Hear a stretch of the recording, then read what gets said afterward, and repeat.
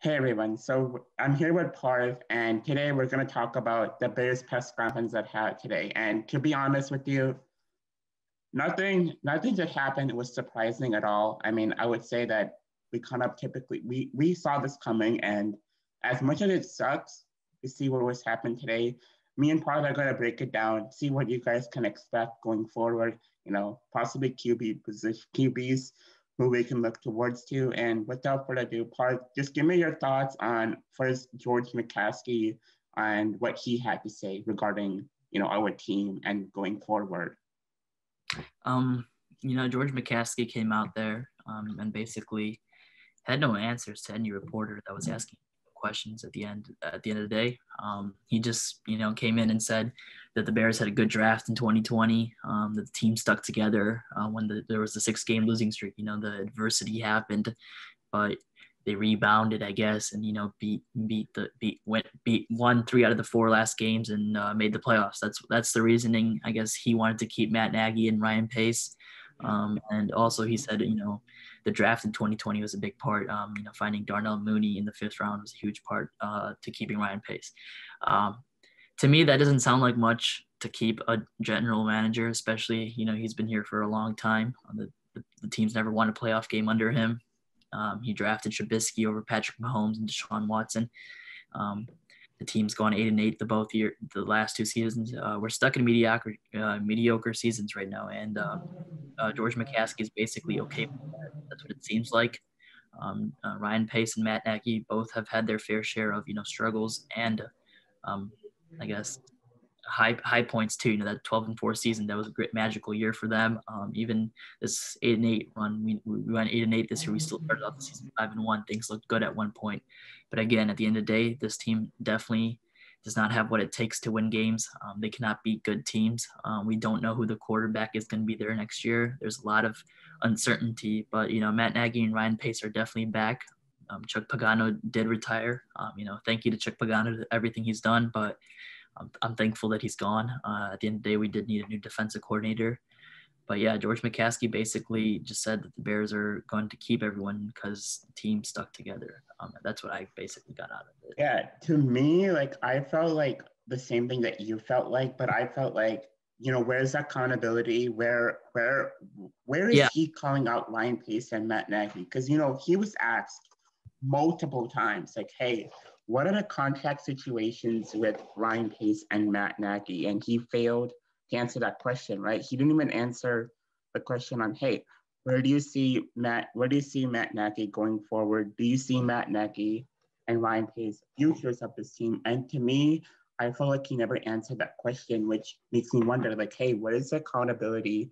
When is he going to take upon that knowledge and take upon ownership of this team and say, hey, we had a bad season. Ryan Pace and Matt Nagy, they have like one more year to prove it. Where's the accountability? And I feel like that did not happen.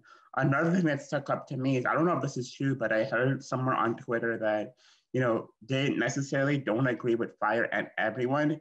To me, that doesn't make a lot of sense, considering you won a 6-game winning streak and the only games you won were against the Vikings, against the Jaguars, and against the Texans. Not in that order, but those are 3 easy teams that any team could have beaten. The Packers would have, beat them easily. To me, that doesn't really look like a team that can beat these harder teams that can, excel in the playoffs. And, if you're really judging Matt Nagy based on 3 teams that are on the downward spiral of their seasons, it doesn't really make sense to me. And I feel like there had to be some accountability, which there was none. Yeah, there definitely wasn't much accountability, especially from Matt Nagy. I felt like Matt Nagy, I don't think was accountable. And George McCaskey did say, fans like season holders, emailed him and said to fire somebody. But at the end of the day, they did not. The Bears will be looking for a new defensive coordinator. Personally, I have no clue what they're going to do there. I personally would probably look in-house. Jay Rodgers, I don't know about you, but I think he's the best option for the Bears. But yeah, there was no one taking accountability. The Bears are stuck in a weird spot. I think this could be the last year that Pace and Nagy could be on the Bears, unless if they have an incredible draft. Again, the biggest thing is they have to find a quarterback. Can Ryan Pace do that? I don't know. He's had 3 chances. He signed Mike Glennon. That's the first thing he did, I guess, to find a quarterback. And then he drafted Mitchell Trubisky that same year. And then this year he traded for Nick Foles. All 3 of those things did not work out. All 3 quarterbacks are going to be bench quarterbacks at this point. The Bears desperately need to find a quarterback in the draft or in the free agency. It's going to be difficult, especially because there isn't many options out there. Trading for Watson isn't as easy as people think it is. There's a lot of things that go into trades. Free agency, Ryan Fitzpatrick looks like the best option out there. Again, the draft, the Bears have the 20th pick. It's kind of hard to find a quarterback at number 20, so you have to trade up to do that. Who trusts Ryan Pace again to trade up? Not me. So there's a lot of uncertainty. Again, the Bears are going to stick with them. It feels like they're going to settle for another 8-8 year. But again, the schedule even looks 10 times harder next year. So, yeah, it's tough times. Again, I don't control the team, so we don't have any say. So we just have to cover them. That's all we do at the end of the day. Yeah, definitely. And I don't trust Pace either. And the thing is, we're sitting at 20th. And do I really feel like Mac Jones or Kyle Trask is the answer quarterback? No, I don't. Because looking at both of them, Bama quarterbacks have a history of not panning out in NFL. We even saw this with a report that came out today about Tua and how the Miami Dolphins players don't feel confident that Tua is the right guy going forward.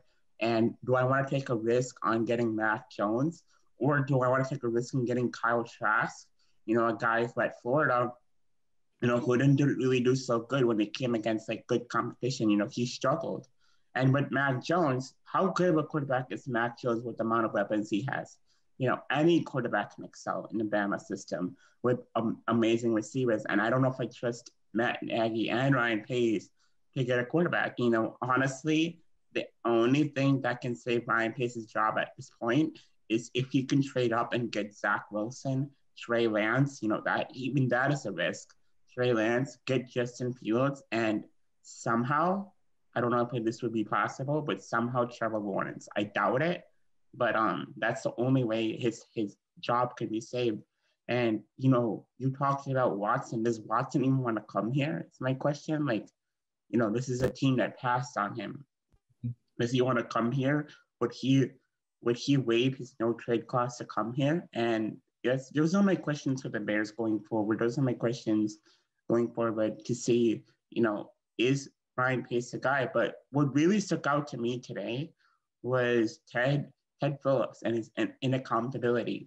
Watching Ted Phillips get into an interview, I wonder, how is this guy the president? You look at his tenure, you look at him, he's not a good president at all. He's horrible, in fact, to be honest with you. That amount, any other president on any other team would be fired. That's what is the frustration of all us Bears fans. No accountability. What do you think about what I just had to say? Yeah, I think he's not accountable because he's given such a big part of the team, I guess. They did say he has no part in controlling the football operations, but again, he gets to control if he wants to fire Ryan Pace and Matt Nagy, which at the end of the day makes no sense.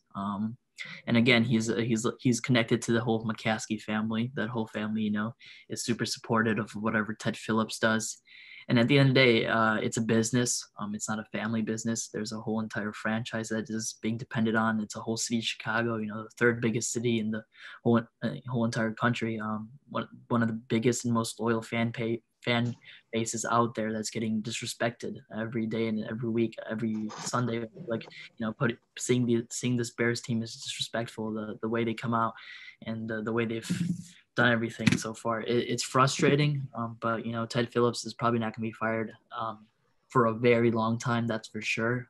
There won't be any accountability unless if fans stop showing up to the stadium, stop buying the gear. At the end of the day, that's not going to happen. Us Bears fans are too passionate for that.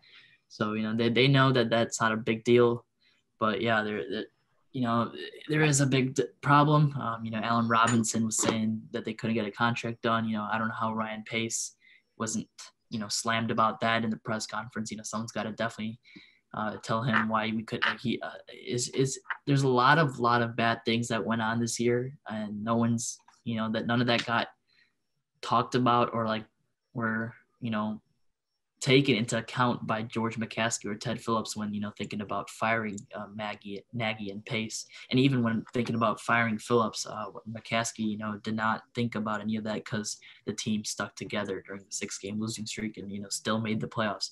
At the end of the day, the Bears did make the playoffs for the second time, the third time this in like 12 years, I think, but again, we have not picked up a win in the longest time in the playoffs.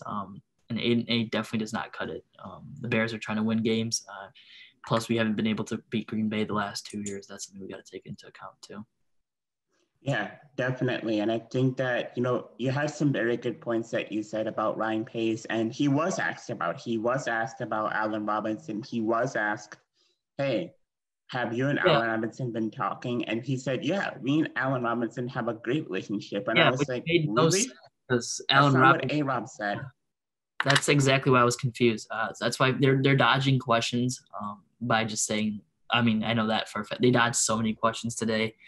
There's a lot of lies, but again, hopefully they can get it done. But it's all good. Yeah, to me, I'm not very optimistic for next year, and I hope that we don't win a lot of games because hopefully that'll make some change. And I think that I disagree with you. I think that fans will not go to games if this continues on.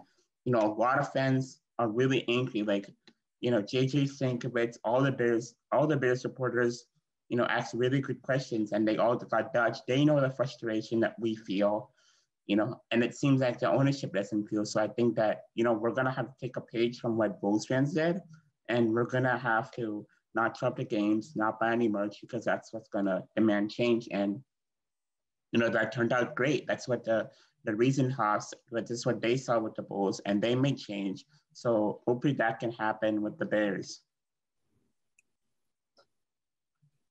and stuff. Yeah. What do you think going forward? What do you think about, the quarterback position going forward? Like, who do you see realistically and us getting, Unfortunately, based on another thing that this press conference showed us is Trubisky's more than likely gone. Mm-hmm. I think that. I think we all know that he's gone because they did not say, hey, we're bringing back Trubisky. Mitch Trubisky is not going to play football for the Chicago Bears next year. They threw him under the bus real quick. If they had to answer a question about a problem, the quarterback. Yeah, the quarterback needs to be that was an issue this year. Mitchell Trubisky was not the only quarterback who played for the Bears this year. Nick Foles did, and he was much worse when he did. Let's not forget that. So, no, let's not throw Mitchell Trubisky under the bus. Nick Foles also deserves a lot of blame, and so does Matt Nagy. I don't throw the blame at both of those guys, actually. At the end of the day, personally, there's a lot of blame to go around, but I think I will blame Matt Nagy the most for that. But, they threw it at Nick Foles and Mitchell Trubisky, but, we don't control that. But for the new quarterback, I have no idea what the Bears are going to do. Personally, I would probably draft one. Or try to trade for Deshaun Watson. I know that sounds really hard, and that's a lot of first-round picks that we're probably going to have to give up as well. But the Bears are stuck in no man's land. Being at the 20th pick, it's hard to find a quarterback, especially because this class is quarterback heavy. There could be 5 quarterbacks taking the top 10, so the Bears are definitely have to move up. It feels like. Yeah, definitely. I think that there's going to be a big move coming because Ryan Pace and Matt Nagy both know that, hey, if we mess up this year, we're gone. Yeah. And I think that, even Ted Phillips knows that. I think that he looked really stressed out in his interview. They all seem to be on edge. All 4 of them seem to be on edge today. And I think there's a real possibility that we could see some major changes happen if nothing is fixed this season. So hopefully something happens. And hopefully we can see some changes. Personally, for DC, Jay Rogers looks really good. You can bring in Matt Patricia. You can try to get one of the Ryans. You can try to get someone from the 49ers, like a D-line coach, someone from the Broncos. But, we'll see where that goes. I think personally we'll go with Jay Rogers. But, we'll have to see where that happens too. Yeah, that's going to And be another spot they're going to have to fill up. Again, they're familiar with filling up the defensive coordinator position. They did it, 2 years ago with finding Chuck Pagano. I think it's going to be Jay Rodgers. I think it's going to be the in-house hire. It's a safe hire. But again, I would not be surprised if they looked at someone like Matt Patricia.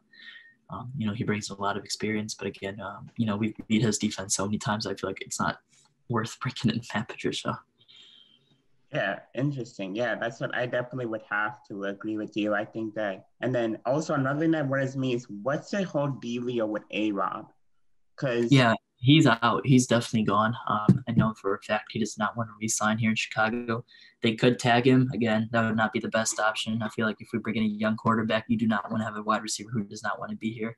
This Bears wide receiver core is very, very, very, very poor. If Darnell Mooney becomes your best wide receiver and it's his second year, and he is I love everything about Mooney. I think he's my favorite player on the team right now, but there's no way he should be the wide receiver 1 next year on the Bears. The Bears definitely will need to improve at wide receiver next year. I think Riley really needs more chance to play. I think Anthony Miller should get cut. Same with Javon Wims. Those two have no business of being on the Bears next year. yeah, definitely. I don't know if you heard, but Mike Fury said on Dr. Phil's network that basically the IQ in the football in the Bears wide receiver room is really low outside of Darnell Mooney and Allen Robinson. And that just makes a ton of sense. Looking at what happened on Sunday, I like Anthony Miller, but the regression this season, where has he been since the Falcons game? I don't know. I don't know where Anthony Miller has been. Inconsistent player. Week 1 he had a couple big catches against Detroit, which eventually won us the game-winning touchdown he had. Atlanta, he had that big touchdown as well. And then he hasn't shown up ever since. He's been known to be an inconsistent player. I think last year I had high hopes for him, and then was super inconsistent throughout the year. And then this year we saw it from the beginning. Week 1 was a great game. Week 2 came out and dropped 2 big balls against the Giants, and then week 3 came out on fire again. And then basically I haven't seen him since. He I think got upwards of 500 yards this year. But again, that's not something we expected out of Anthony Miller. We were looking at an 800-yard year from him, for him to step up and be that wide receiver 2 on the Bears. And he couldn't even do that. And he lost his job to a 5th-round rookie, Darnell Mooney. And I'm also surprised that Riley really does not get more action. I feel like whenever he's on the field, he catches the ball. He does some work. I think he's better than Miller and Wims at this point. I'm surprised. He might, be struggling in practice, but again, I don't think that matters because whenever I've seen, Riley Ridley on the field, he's been productive. Whenever he had a couple snaps this playoff game. I think he had 2 catches, so it's productive enough for him to I think get more playing time than a guy who's known for just boxing, I guess, because Javon Wims, that big drop, he also had that cost of the Bears, and then Anthony Miller again, he's also had inconsistent player as well. Yeah, definitely. And I think that with Riley Ridley, it's what are these coaching decisions, these decisions to activate a player or not to activate a player, the healthy scratches, it's making me scratch my head, why is Riley Ridley playing when someone like Javon Wims is playing? That doesn't really make a lot of sense to me. And even before the fight, I thought that Riley Ridley had a lot more to bring to the table. He is a 4th-round pick. And with the Bears are using him, they're using him like an undrafted guy. I don't understand. Yeah. You wasted a lot of capital. Because he was so highly recruited. I mean, not recruited, highly thought of, in the draft. We got him in the 4th round. I thought we were lucky to find him in the 4th round. His brother is a great wide receiver for the Atlanta Falcons. So, yeah, it's weird that we're not playing him. It doesn't make sense. Hopefully next year he gets a lot more playing time. I would not mind if Riley Ridley is our wide receiver 3 next year. I also think the Bears are definitely going to be looking to bring 1 or 2 wide receivers in the draft and free agency this year. Yeah, definitely. And, yeah, you have some good points. And, I mean, the receiver just puts in more I just don't think next year is going to be good. You have a question mark at quarterback. You have a question mark at receiver. You don't know what your defense is going to be. I just don't see next year being very good for us. And hopefully maybe that was another reason that he brought those 2 back, looking at those past 2 seasons, looking at hey, maybe this season I can have an excuse into firing him. So I don't know. Maybe that was a reason. And last two questions. What do you think happened with Robert Quinn this year? Um, yeah, that Robert Quinn was a disappointment. So was, I mean, the whole entire defensive line too. I thought Akeem Hicks was a disappointment. I love Akeem Hicks, but he only had 3.5 sacks on the year. Robert Quinn, a guy who I thought was gonna have double-digit sacks this year, he barely got any sacks. I thought Chuck Pagano definitely, limited the defensive line a lot of the times. But again, these guys struggled heavily through this year. Robert Quinn struggled with an injury, he said. Again, I don't know how much truth there is to that. What hurt the most was seeing Leonard Floyd have a big year. That's what hurt the most to me. Again, I hope Robert Quinn can come back and have a big year next year because I know he won't be cut. He's definitely going to be here for next year. He has 2 years guaranteed on his contract, so I think the Bears keep him around for next year, and hopefully he can have a big year next year because we definitely will need that. Yeah, do you see us trading anyone on the defensive side of the ball looking at, we might not be competitive for a few years? Kyle Fuller or Akeem Hicks this year. Again, I don't know what will happen. Again, at the end of the day, they're going to have to find a franchise quarterback. I think that's their number one goal. So if that means you got to trade someone like Akeem Hicks, Kyle Fuller, you got to do what you got to do to find that franchise quarterback. Yeah, definitely, man. Anything else you want to share from the press conference or any other thoughts with the Bears? No, man. Thanks for having me on. I enjoyed talking some Bears football. Yeah, no problem, man. Thank you for coming on.